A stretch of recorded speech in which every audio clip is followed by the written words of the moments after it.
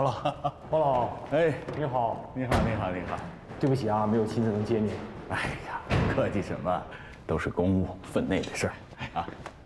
黄老，你好，总专派您来，我们一定抓住这个难得的机会，跟您好好学习，你一定多给我们指点指点。好，哎，是啊，黄老，您是这个型号的导弹专家，导弹上的所有的问题对您来说都不是问题。你还别说，我就剩这点本事了。报告，黄院士您好，我是随队的心理医生黄文。黄医生。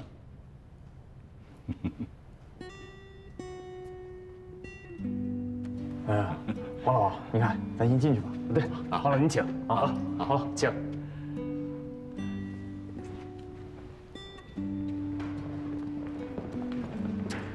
你干嘛来了？黄院士不是过来解决装备问题吗？我就……是啊，那也不是心理方面的问题啊。但是我也想一起。你想干嘛呀？发表点心理方面的意见。这样啊，等咱们技术方面的问题解决了，你心理方面的问题再解决，好吧？啊，去吧。最后。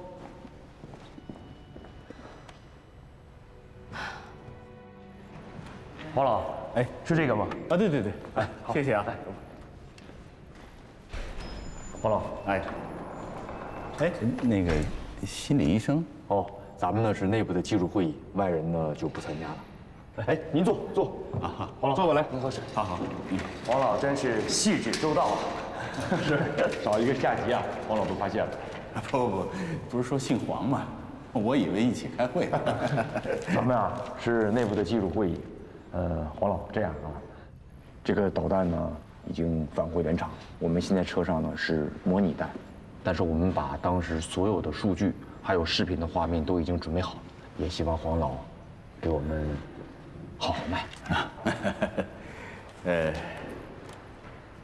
情况我都了解了，事故报告呢我也看，原始数据的参数还有1检、2检、3检的报告我都仔细的研究过。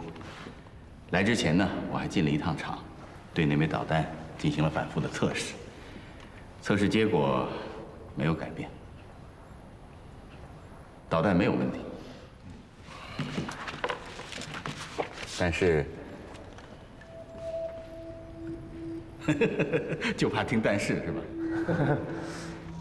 但是呢，在整个事故当中啊，存在着一个疑点。按常规来说，导弹出现了故障，我们是可以对故障进行还原重现。也就是说，我们可以复制出导弹当时的状态，从而判定故障的起因。但如果复制不出来，那就基本上不是。我说的是基本。那个就像是你有一台车，你怎么也打不着火，送到了修理厂，人家把钥匙一插着了，这什么原因？单凭偶发的事件，我们是无法精确的判断事故的原因的。这枚导弹运回厂里以后，再也没有出现过 HBO 指示灯闪断的实际问题。我们经过10次不间断的起数测试，它均能达到发射站标。按照检测的规则，我是可以给这枚弹盖章放行的，对吧？对。但是，我还有但是。那，我看到了一份心理测试报告，这个当事人呢叫夏卓。对，你们这儿的是。这个夏卓坚称，他确实看到了 HBO 指示灯的闪断，而且他对测发控平台上完整的各时段的数据，精确到每块仪表都记忆犹新，复述正确。他写下来的各项参数跟我们得到的完全匹配。这说明什么？第一，我很佩服有记忆力这么好的人。第二，有这种超强大脑作为背书，我就不得不重新考量和评估这次的事故。这就是我亲自来的原因。黄老，你看啊，我冒昧的打断一下，这个心理评估报告吧，我们呢更愿意相信这个科学的数据。心理学也是科学呀。是，但是心理学这一块，那个黄老的意思是啊，对整件事情的重新评估，所有的意见都有可能成为参考，对吧？有价值的参考。科学嘛，它有的时候真的是墙内开花墙外香。事情推进到现在，无非就是围绕着 HBO 指示灯亮过与没亮过之争。但如果我们放过任何一个细节，就给这枚导弹盖章放行的话，在某种程度上，它就很有可能还出现如此故障。科学嘛，最讲究严谨。对，我们的工作就是要做到一丝一毫都不能有差错。对。所以啊，我呢是想去看看这台车，928号发射的。 928车现在已经给您准备好了。上面那弹现在就是模拟的弹，您看在这儿。挂上模拟弹。哎，给您介绍一下，这是我们策发共的2位非常资深的班长。你好，你好，黄教授啊，你好，你好，你好，你好，你好。哎，车辆返回没什么异常吧？没有。好，辛苦了。哎呀，那这样，给我准备一身工作服。 好，还有，在这儿吧，在这儿帮我搭个铺。我要是困了，就在这眯一会儿啊。这个黄老，您这是打算工作多久啊？那可没准儿，也许一会儿，也许得1天，也许1星期。黄老，咱们待机库啊有休息室，那个都给你安排好了。不，搞检测就得跟设备同吃同住。我要是离开几个小时啊，就无法了解这几个小时车内系统的变化。 各工况的数据我都得要，明白了。那这样，我呢给您派2个战士，24小时站岗。从现在开始，这辆车啊不允许任何人碰，您看行吗？行，谢谢连长，谢谢指导员的照顾。我就是睡实验室的命啊，习惯了。哎呀，这突然想起什么来啊，手头上就必须有东西，1秒钟都不愿意耽误。咱们抓紧吧。哎。 要不然怎么说您是国宝级的专家呢？哎，参谋长、副班长，这样啊，咱们在那地方啊支一个帐篷，然后找一个床啊，争取找一个席梦思的，别太软了，也别太硬了，也没什么异常。你要需要什么数据的话，随时告诉我，我叫人给你拿过来。好，放心啊，不是把车开回营区吧，那样方便。是啊。哎，黄老啊，你看这样行不行？咱们把这车啊开回营区，你想工作多长时间都可以。 不麻烦了，这儿挺好。你看这儿空间大，我那些设备支开了，也蛮占地方的，不折腾了，不折腾了啊。那个工作服啊，好。哦，对了，那个让夏卓来见见我。谢谢。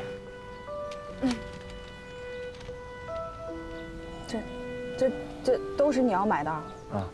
哎呀。 一边姐说给我介绍个大单，一开始我还不信呢，真大呀！现在信了吧？现在更不信。这也太多了，这我垫付不起啊！不用你垫付，我给你，多退少补。妈呀，你一当兵的，你这要开小卖部啊？这是第1单。哎，你联系这个琴行啊，跟老板说我要这个型号的琴啊，你一定要叮嘱老板小心一点。 把它包好了，别碰坏了。这把琴很贵的，3万多呢。3万多啊！3万多！哎呦我的老天爷啊！我那车才6000块钱，你这3万多。哎，这把琴代购费怎么收啊？琴就不要你钱了。那我们这该赚的赚，不该赚的也不能赚呀。我们货郎有我们货郎的行规呀，是吧？这一单够了。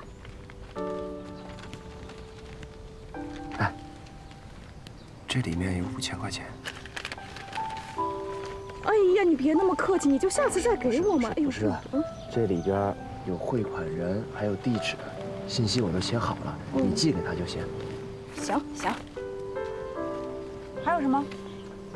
还有，梁洛老师的事情，他最近一直没有回我信息。梁洛没回你信息？哦，好，懂了，给你带个话呗。你说啥？说什么想他呀，还是什么呀？你就问他，为什么没有回我微信？哦嗨，我跟你说这事儿真不怪他，就我们那个地方呀，信号特别的差，他有时候有信号，他有时候好几天就都没信号了，就一阵一阵的。然后这次不是那个什么叫什么山体滑坡吗？那基站就坏了以后就彻底没信号了。这样。哎，那你跟他说回不了信息，给我写封信，行吗？还挺浪漫。行，带封信。哎，那我给你拍张照片吧，我回去发给他看。哎，你拍照干嘛呀？证明你是真的呀，我没撒谎呀，是不是？哟，还挺上相啊。给我看看。啊，别，行吧。别乱发，我穿着军装呢。哎呀，懂。那个，把钱结一下吧。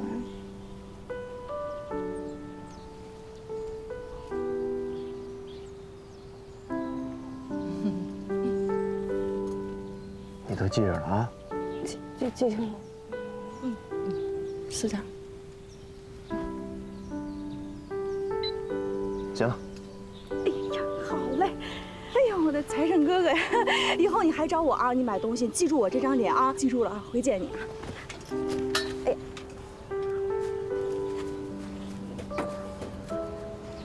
只能把事情给办好。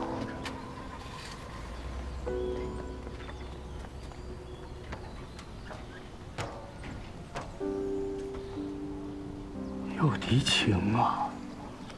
什么敌情？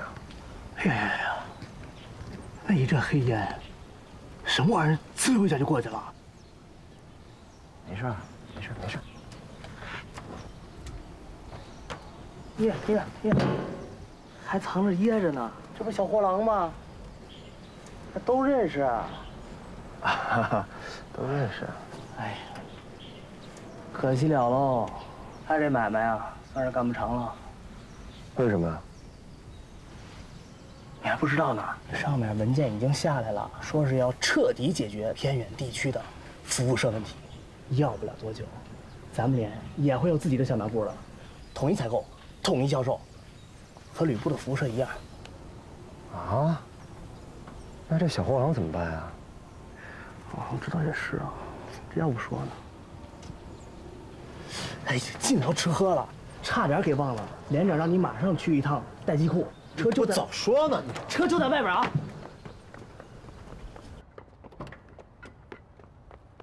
报告排长，我是战阵连1排的夏卓，这是派车单。好的，你稍等，这安排。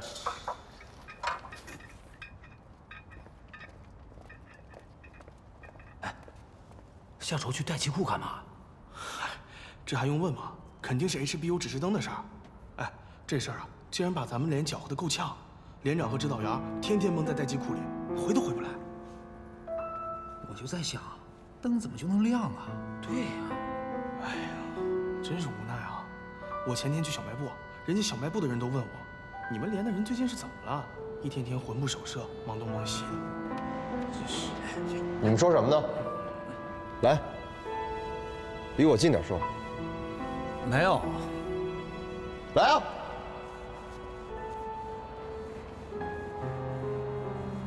夏卓，夏卓啊！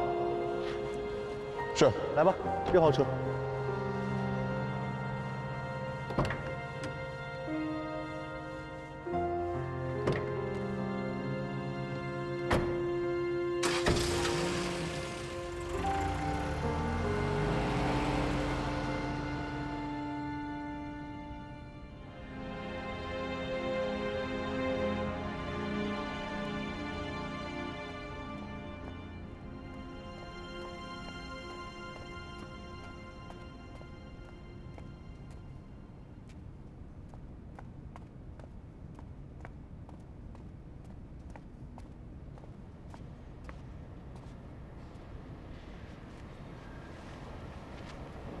夏卓是吧？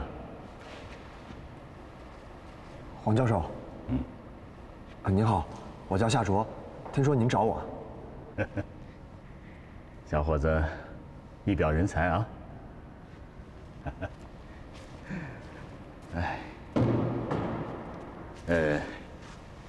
你是学理工科的，是，计算机专业，是，我看过你的比赛，那都是过去式了。哎，棒。怎么想起当兵了呢？说来话长，之前见过一次实弹发射，觉得挺酷的。这当兵的感觉怎么样啊？挺苦的。有意思。我呢，虽然不是当兵的，可也跟部队打了一辈子交道。听到的回答基本上都是不苦、不累、不想家。实事求是嘛。好，我喜欢你的直率。你还不知道我是谁吧？听说过。您是总专来的专家，是工程师还是教授？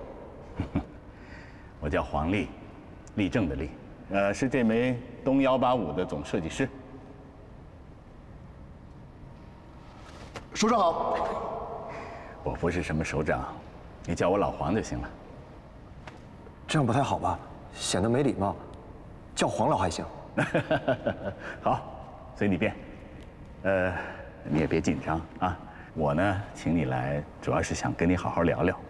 另外呢，你能不能帮我还原一下那天的操作？可以。来，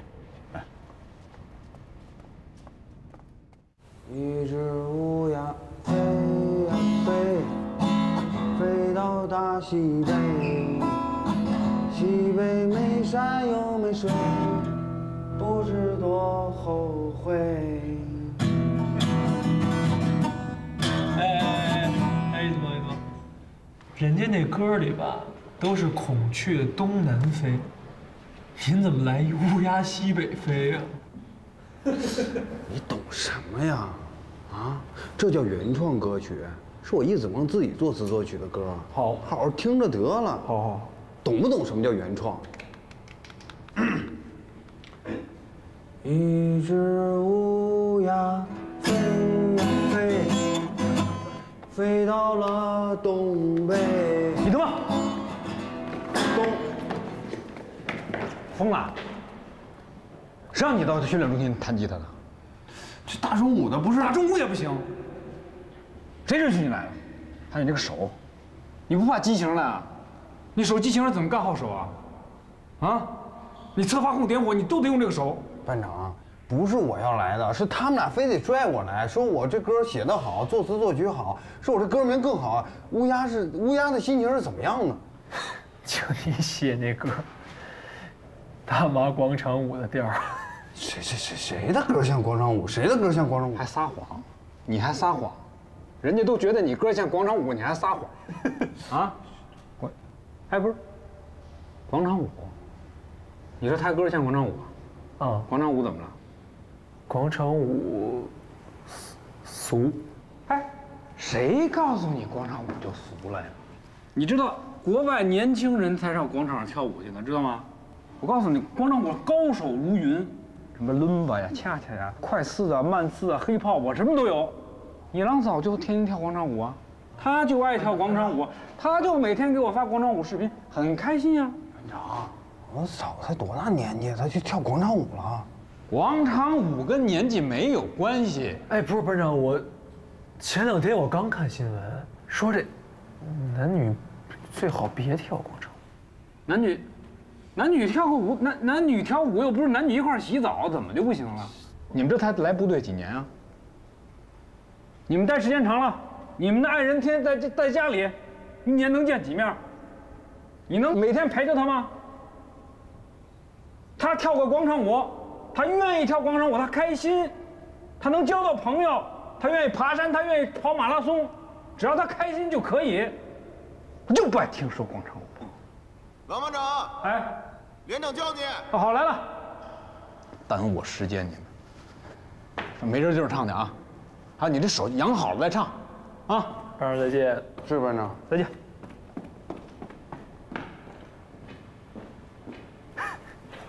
小屁！咱们战刃连的基本情况就这些了。总之呢，怕吃苦，那就打报告走人；想上进，那就留在这儿。这儿可是咱们捋拳头中的拳头。报告班长，我来到这儿就是为了吃苦，为了锻炼自己，用我们热心、关心、细心、耐心，让病人舒心、安心、放心、欢心。对。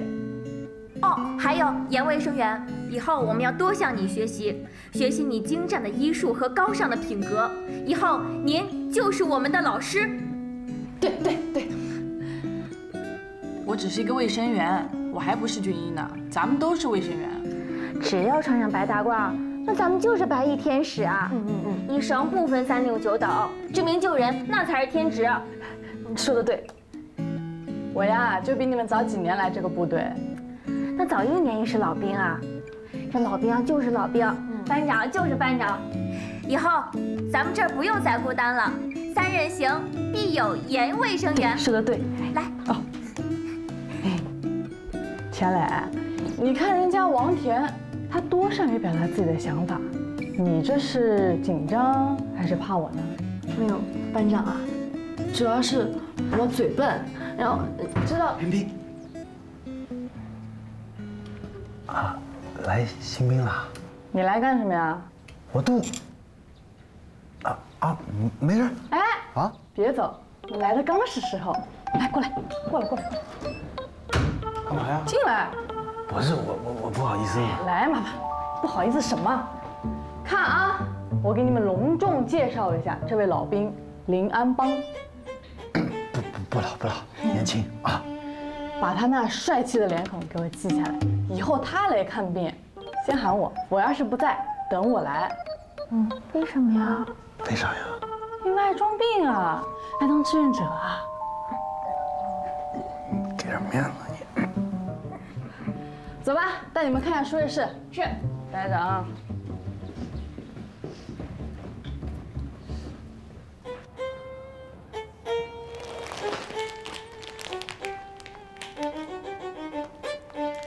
自己吃。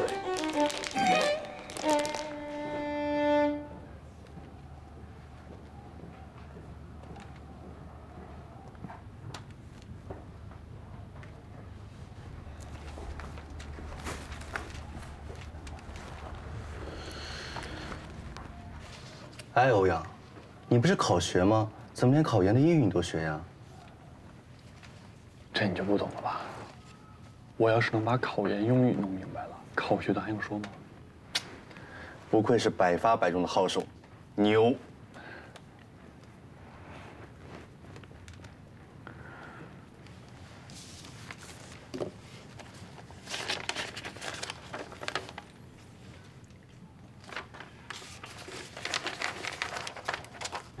你干啥呀？你这又干什么？又把退伍报告拿出来给我了？干嘛你要？这不是去年没批吗？是去年没批啊，那就搞得像今年我就能批似的。你这闹！连长，我到年限了。哎呀，我知道你到年限了啊。老杨啊，咱们连今年有2个1级士官长都要退伍，是吧？对咱们全旅全连那都是一个损失。你作为我的老兵，我们连的中流砥柱，你呀配合点我的工作。不是，连长，我到年限了，这该退伍了。你要干什么呀？哎，我这么跟你说，咱们连刚刚完成百发百中的发射任务啊，全连上下沉浸在喜悦的这种氛围当中，立功的立功，受奖的受奖。旅里面呢，过2天还给咱们连批一个集体功。你看我10天8个月没洗澡了，好不容易从待机库呢。我出来缓一缓，呼吸点新鲜空气，我放松放松。你说你就把这东西给我拿过来，你要干什么呀？回！行，不是，连长，我这次是铁了心了。谁说的不好使？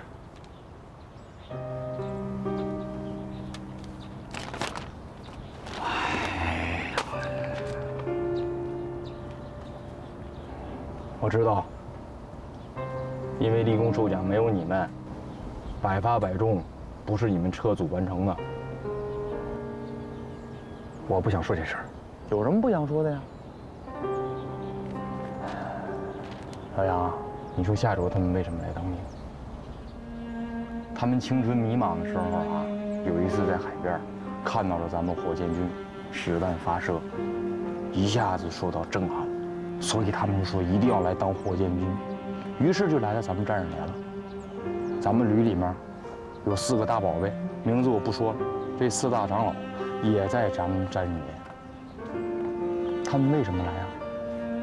是因为看到了你杨万金、杨一指的发射，他们才来的。我知道这些，可是那又管什么用呢？什么事儿啊？想开点。去年咱们旅好几次实弹发射任务，你看看连长我，啊，当兵10多年了，也就打过1枚弹，那玩意儿有多金贵你不知道啊？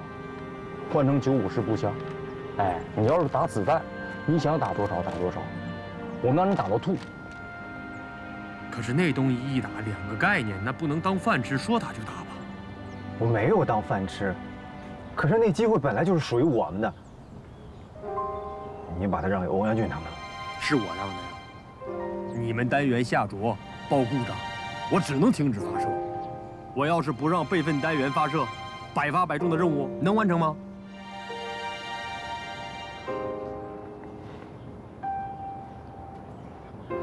行了，我呢跟你说点实话啊，其实我压根儿就没想着让夏竹打这枚弹。他跟我说了，他不想在部队干完2年走人。我能把这么好的发射任务交给一个不想在部队干的人，我培养他我干什么？可是我没有办法呀。民主推荐，把他给选出来了，那就打吧。可是你们车组偏偏又出现故障了呀。那不是我们车组，那是他。你呀，你这兵都当到哪儿去了你？跟你说，行了，拉倒吧，咱俩今天的谈话啊，到此为止，哪说哪了。你这个退伍报告，我肯定是不批。如果呢，你越级打报告，上级要是批准同意了，我就祝你前程似锦。拉倒吧。不是连长，别说话了啊。老杨，我再送你一句话啊。一个车组协同作战，你是车长，出现问题了，勇于承担责任，别说这么多理由。我没推卸责任啊。想明白再跟我说话。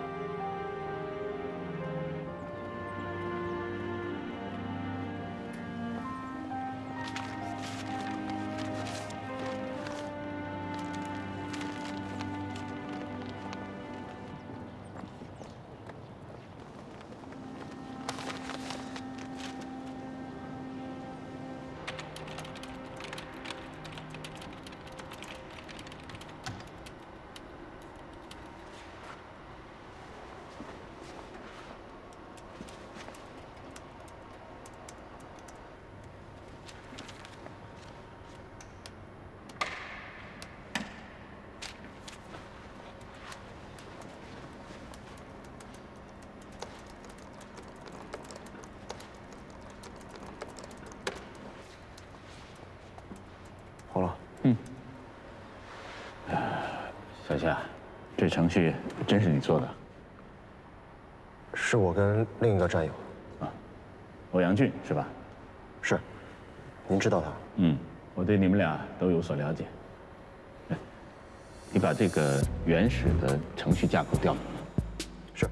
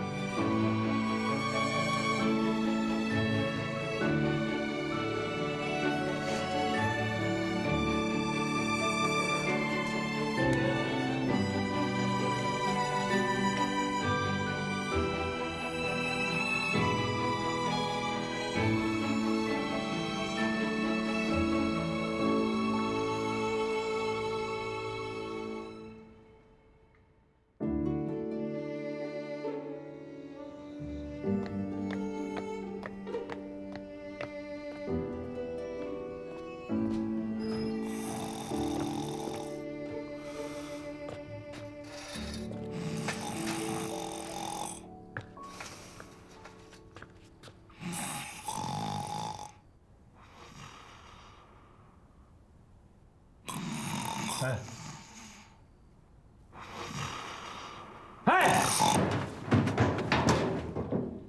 你这干啥睡跟死猪的觉不行？哎呦，干啥呀这是？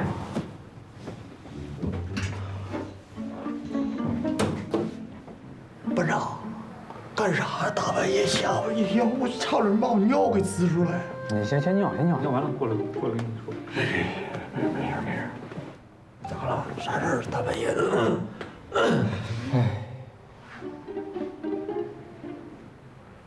这咋了？这是啊？有点说不出口。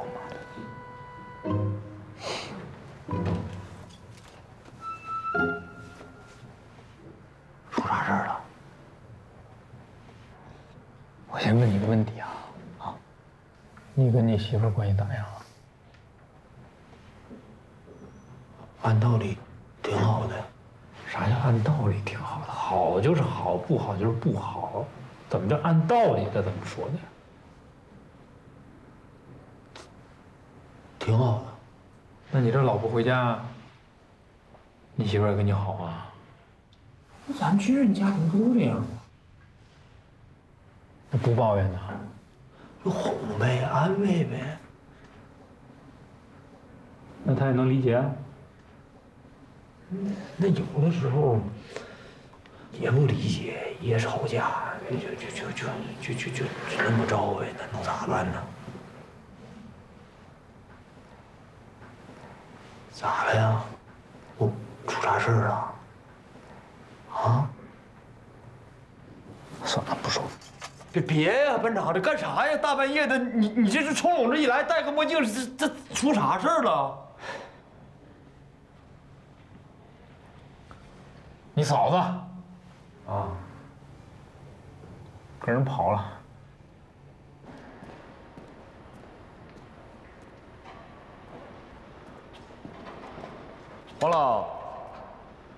黄老，哎，这儿呢，小邵是吧？黄老，来过来搭把手。到车底下去了。哎，黄老，来，您这腿脚本来就不好，可得注意啊。哎，不钻到车底下，怎么知道这线路有没有问题呢？来，黄老，给您带了夜宵。哎，别放这儿，这有图纸。哎，你拿那儿去。好。哎，黄老，哎，黄老，您吃完夜宵就早点休息吧，这也不早了，咱们明天再弄。哎不，年纪大了，习惯晚上干活，安静啊。哎，夏卓呢？刚才还在这儿呢。臭小子，我找他去。不用，他一会儿就回来了。啊，行，黄老，有什么事儿您用对讲机叫我，今天我值班。行，黄老辛苦。哎，你辛苦，再见。哎。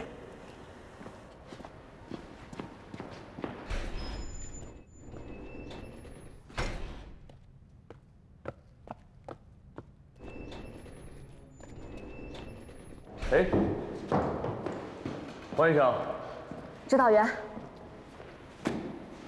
这么晚了还不休息？哎，我正想跟您说呢，士兵心理干预系统要进行首轮测评，明天我就回基地医院了。这段时间采集到的数据非常宝贵，打扰到你们了。别这么客气，明天我送你，我也希望早日看到您的研究成果。好，早休息。那我就先去了。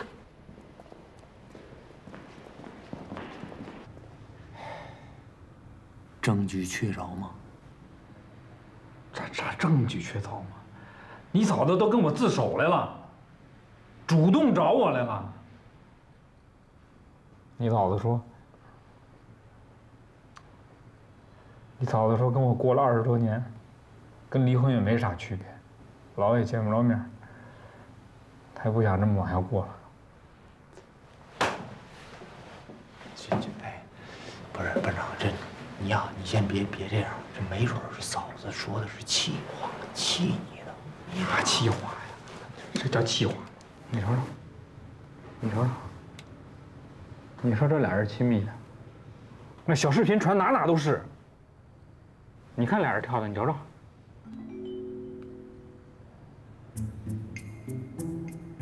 哎呦，还有啥呀？跳的还挺好的。你还乐？我让你看节目呢，你就不能心情沉痛一点吗？这都成网红了，俩人现在，我都成网绿了，你还乐？谁给拍的呢？不是班长，这，嫂子自己的真承认了吗？他承认了呀！我上来不就说承认，主动俩人找我投案自首的。你看那个样，你看那个表，你看，哎呀，你看给他浪的，你看这给他浪的，你看。你就说这要是你媳妇儿，你怎么办？我肯定一个楚包加电炮，梆梆梆。我们要回那趟。不是。你现在要是回去啊，你肯定会干那些特别冲动的事儿，这叫后果不堪设想啊！不是，你就少废话，你就说给不给假吧，明天。没有。这样你让我好好想想，我想一想，啊。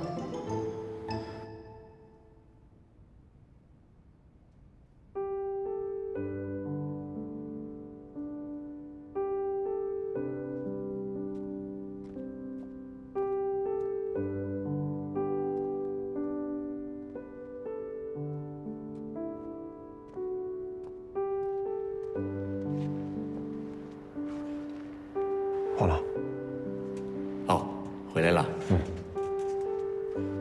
去看发射留存的视频资料了。是。有结果吗？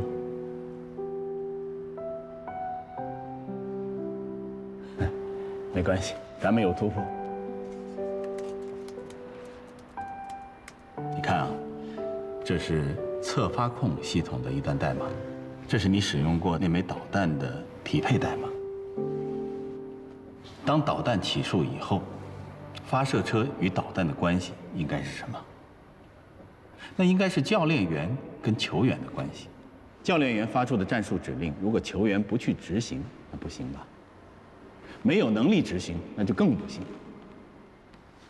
你看，这是你们修复系统时重新设定的恢复出厂设置时留下的文件。这个文件没有更新，没有更新呐！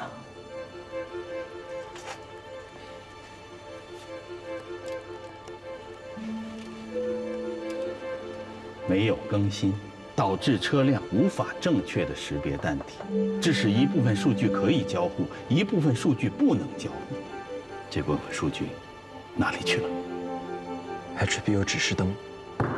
对，就是它。HBO 负责什么？HBO 负责校正弹射点火和导弹点火的时差，确保导弹被推出发射筒之后2次点火完成发射。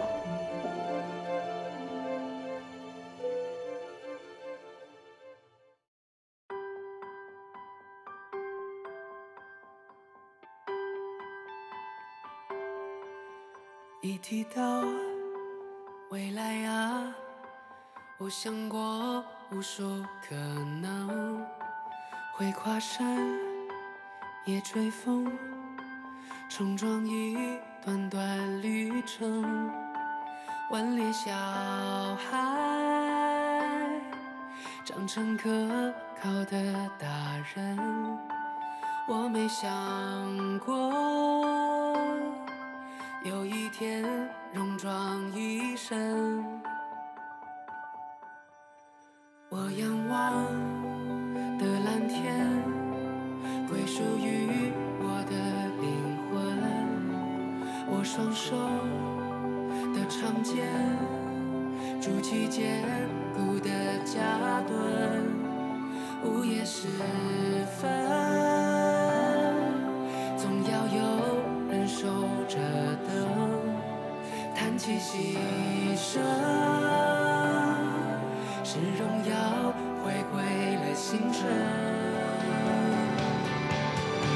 向前冲。